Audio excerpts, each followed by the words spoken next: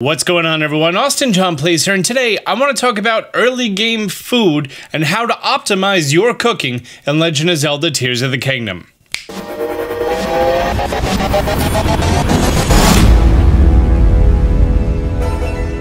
If you played Breath of the Wild, there's a high likelihood the very first thing you did was go to the Faron region to the Hearty Durian Farm.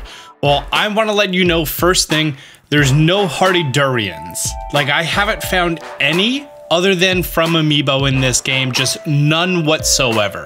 I don't know if they're extinct or if they're in one specific place that I don't know, but as of right now, as of time release while the game is in its infancy, you're not going to be able to go to that Faron Hearty Durian Farm. There's a Mighty Banana Farm. That one's a nice easy one. But as far as durians, no luck there. When it comes to early game, there's a simple concept I want to talk about, which is going to be what's called the one-hit rule. Basically, ever since Breath of the Wild, they made it so no enemy can one-shot you. Meaning that as long as you're at full health, you will never get KO'd from an enemy attack. You can be one-shot from fall damage. Even if you have 3 or 4 hearts or whatever, you are completely safe from being one-hit by enemies. Now, here's my concept. If you are going to get hit with an attack that does 8 hearts, and you have 8 hearts, you're going to be brought down to a quarter heart. If you're hit with an attack that does 8 hearts and you have 3 hearts, you're brought down to a quarter heart. At which time, it now costs more resources for you to then recover your health. Ever since Breath of the Wild, the exact thing that I've been doing has been working very well here in Tears of the Kingdom. So I would highly recommend this specific method for cooking food.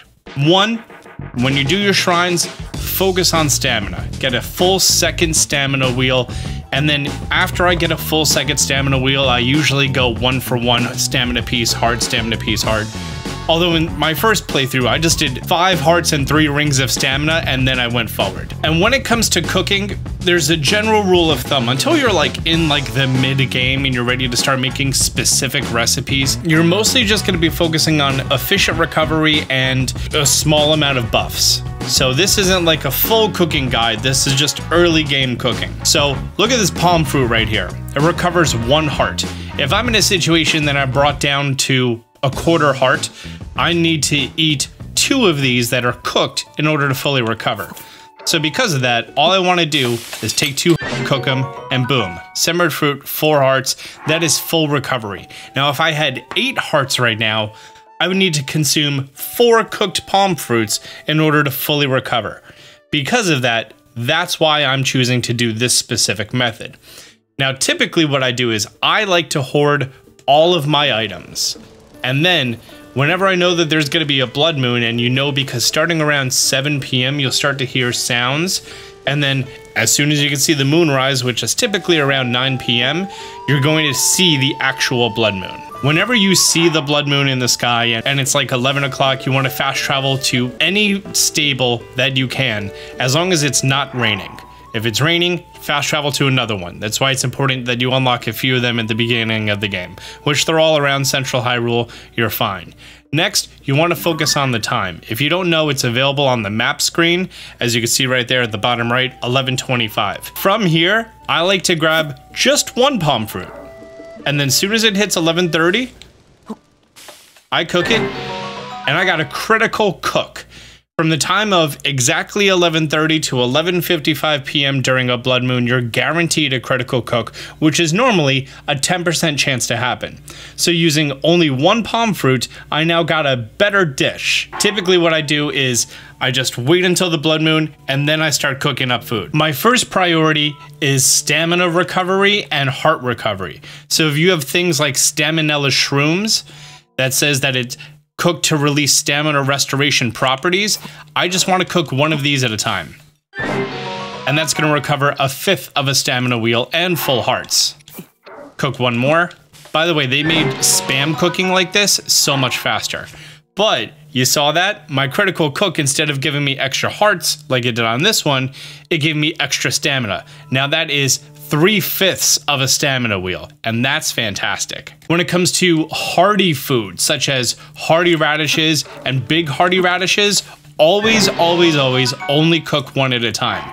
That's a fantastic food for late game, so you may even want to hold off at this current point in time, because if I could eat one palm fruit and those are readily available to fully recover, why am I going to be cooking Hearty radishes at the beginning of the game? Honestly, early game, I would say the most helpful thing for temporary hearts is when you're affected by gloom. At that point, yeah, the temporary hearts can be helpful, because if you're brought down to 1 heart and then you get 6 temporary hearts, you now have 7 hearts, regardless of your current gloom status. The bad news is, as soon as you go to a light route, you lose those temporary hearts because they become regular hearts. Apples recover 1 heart, so I'm just going to cook 2 of them at the same time. 5 hearts. Heck, I could just cook 1 at a time. 1 apple gave me 4 hearts. If you need hearts, go to Satori Mountain. There's an apple orchard there. You get like 50 or more. Plus, there's golden apples, which I'll be honest with you, I don't actually know what golden apples are for, if they're a special thing at some point in the game. But as for right now, I don't need to cook a golden apple during a blood moon, because that's going to be way too many hearts. Anytime that you want to see the various things that you got, you could just come to one of your cooked dishes and check the recipe. This simmered fruit, I'm going to check the history of it.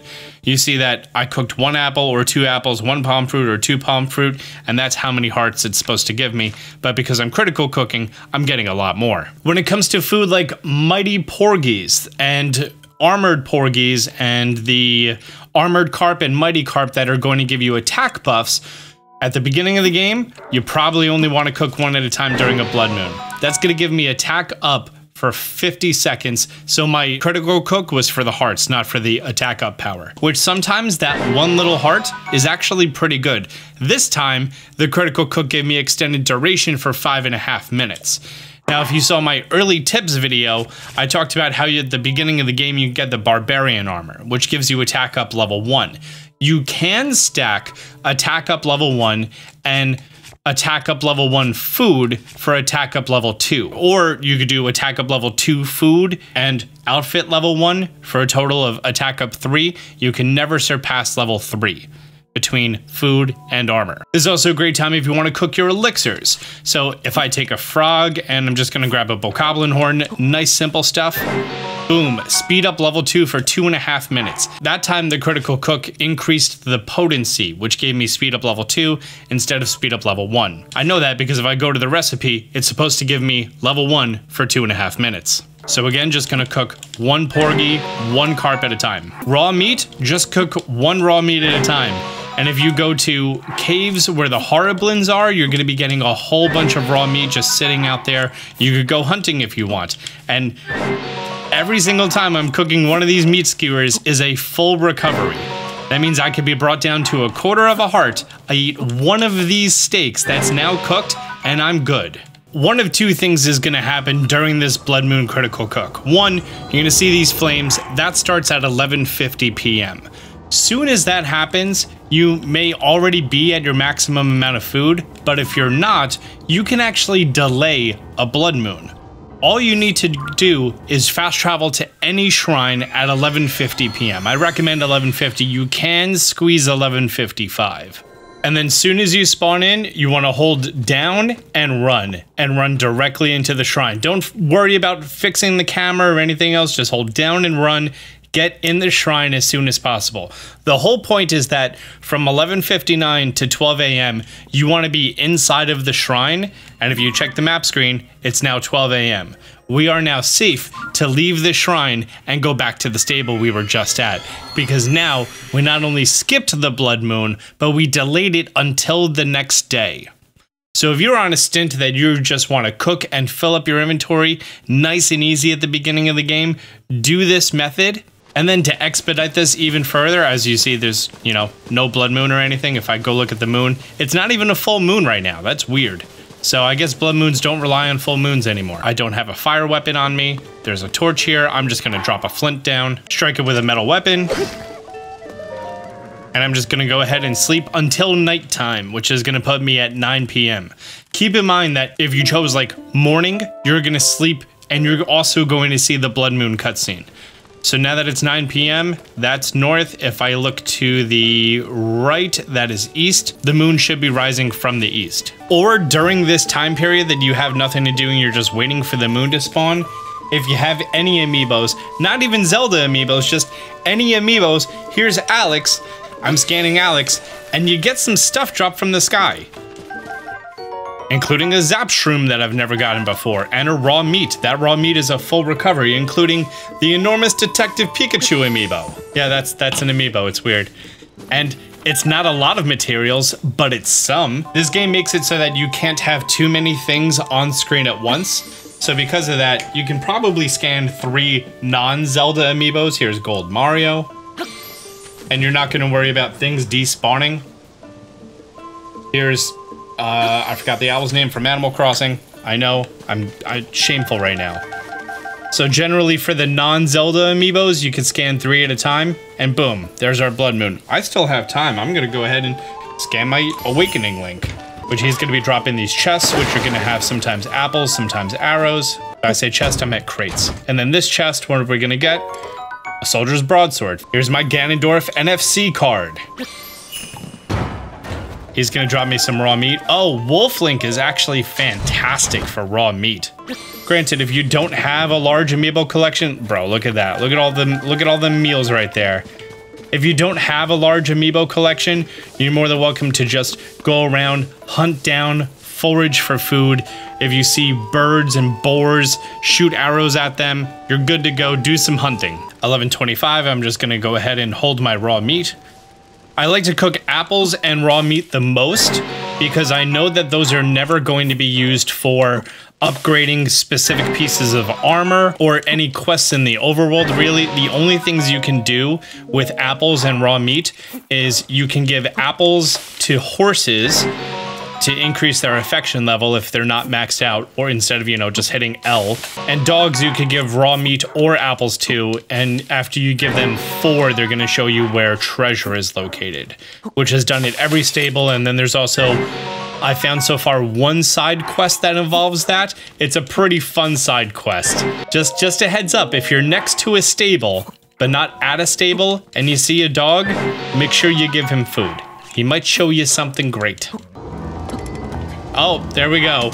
You can't carry any more meals. That's what we wanted to see. So if I go to my cooked dishes and I sort by effect, I have 1 hearty food, a whole bunch of stamina recovery foods, a few attack ups, a defense up, and then just meat.